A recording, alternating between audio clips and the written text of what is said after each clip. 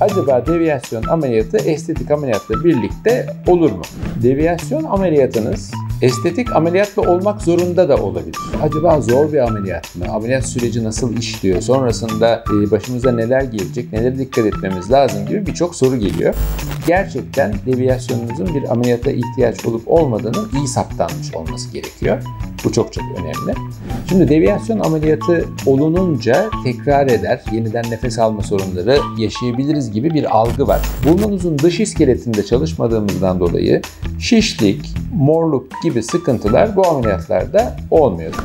Herkese merhaba, Doktor Göksel. Bugün bir bilgilendirme videosu daha çekiyoruz. Aslında birçoğumuzun çok aşina olduğu deviyasyon ameliyatlarından bahsedeceğiz. Ama biraz daha farklı bir bakış açısı, uzmanın bakış açısıyla deviyasyon nedir, ameliyat gerektirir mi, gerektirmez mi onları konuşacağız. Şimdi hep soruluyor, bu deviyasyon nedir acaba? Hep burun ameliyatı olacağım, deviyasyonum var diyor insanlar. Bir de Türk halkı onu devalüasyonla karıştırıyor bazen ama o deviyasyon yani eğrilik demek aslında. Deviyasyon demek burun orta duvarınızda yani iki deliği birbirinden ayıran o septum dediğimiz orta duvarda eğrilik anlamına geliyor. Nefes almanızı engellemediği sürece deviyasyonunuzun olması yani orta duvarın biraz eğri olmasının klinik olarak bir anlamı yok ve her deviyasyon ameliyat gerektirmez. Bunu çok iyi bilmemiz gerekiyor. Hiçbir sıkıntınız yokken bir kulak ağrısı nedeniyle bir doktora gittiyseniz ve doktor size burnunuza rastlantısal olarak baktığında senin deviyasyonun var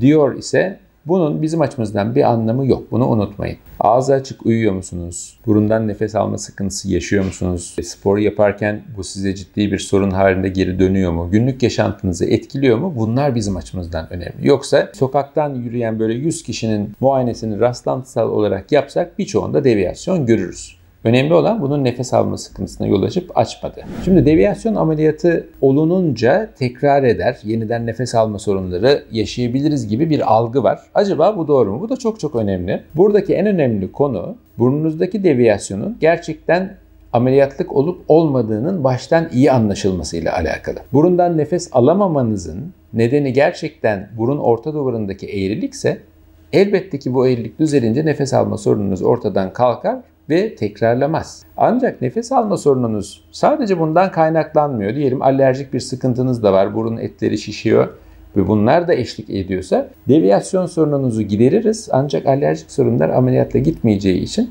nefes alma sorunu ileride yeniden karşınıza bir sorun olarak gelebilir. Demek ki neymiş? Önemli olan gerçekten deviyasyonunuzun bir ameliyata ihtiyaç olup olmadığının iyi saptanmış olması gerekiyor. Bu çok önemli. Bir de diyelim bu ameliyatı olmaya karar verdik, olmamız gerekiyor. Acaba zor bir ameliyat mı? Ameliyat süreci nasıl işliyor? Sonrasında başımıza neler gelecek, nelere dikkat etmemiz lazım gibi birçok soru geliyor. Burun estetiğinden bahsetmiyorum. Sadece deviyasyon ameliyatı burun estetiğinden farklı bir ameliyat. Burun estetiği ameliyatının içerisinde deviyasyon düzeltme işlemi de zaten içinde var. Ama deviyasyon ameliyatı tek başına sadece burun orta duvarıyla ilişkili bir ameliyat. Dolayısıyla burnunuzun dış iskeletinde çalışmadığımızdan dolayı şişlik, morluk gibi sıkıntılar bu ameliyatlarda olmuyor. Sadece burun içerisiyle ilgili şişlik olursa. Bunu da ancak doktorunuz zaten görüyor. Dışarıdan anlaşılır bir şey değil. Ağrılı ameliyatlar değil. Eğer çok böyle yoğun bir tampon uygulaması yapılmıyorsa ki artık yapılmıyor. Bu ameliyatlarda ağrı görmediğimiz bir sorun. Burundan nefes alma sorunu elbette olabiliyor. Çünkü her dokunduğunuz yerde o bölgede bir şişlik olabileceği için birkaç gün burundan çok rahat nefes alamayabiliyorsunuz. Büyük bir tampon uygulaması yok ama ince silikon splintler yerleştiriyoruz. O hem nefes almanızı rahatlatmak amacıyla hem de orta duvara bası yapıp düzgün iyileşmesini sağlamak amacıyla uyguladığımız bir yöntem. Ameliyat sonrası dönemde de 3-4 günlük bir nefes alması sıkıntısı sonrasında o burnunuzun içerisindeki splintler dışarı çıkartıldıktan sonra rahatça nefes alabiliyorsunuz. Genellikle bu ameliyatlar sırasında burun etleri dediğimiz o konkalar, burun içerisindeki radyatör gibi havayı ısıtan, nemlendiren organlar, onlara da bir küçültme işlemi yapılabilir. Çoğu ameliyatta ameliyatta yapılması gerekiyor zaten. Bu tip durumlarda da bu küçültme işlemine bağlı belki kabuklanmalar görülebilir. Ameliyat sonrası ilk bir haftalık 10 günlük dönem sonrasında. Bunlar da geçecektir. Yani çok sıkıntılı ameliyatlar değil. Öyle söyleyebilirim. Son bir soru da acaba deviyasyon ameliyatı estetik ameliyatla birlikte olur mu? Aslında bunun cevabını çok kez verdik videolarda ama hazır bu videonun konusu içerisine girmişken ben yeniden cevap vereyim. Bu iki şekilde işliyor. Birincisi, deviyasyon ameliyatınız gerekiyor. Estetik ameliyatta keyfe keder istiyorsanız beraber yapılabilir mi? Yapılabilir. Hiçbir sıkıntı vermez. Hatta yapılacaksa beraber yapılması çok daha mantıklı. İkinci konu şu, deviyasyon ameliyatınız estetik ameliyatla olmak zorunda da olabilir. Yani bu tamamen sizin seçiminize bağlı olmayabilir. Çünkü burun kırılmıştır, kemik kıkırdak eğriliği öyle bir şekil almıştır ki yıllarca dış iskeleti de etkilemiştir. Bu tip durumlarda dış iskeleti düzeltmeden nefes almanızı iyileştirme şansı olmayabilir cerrahın.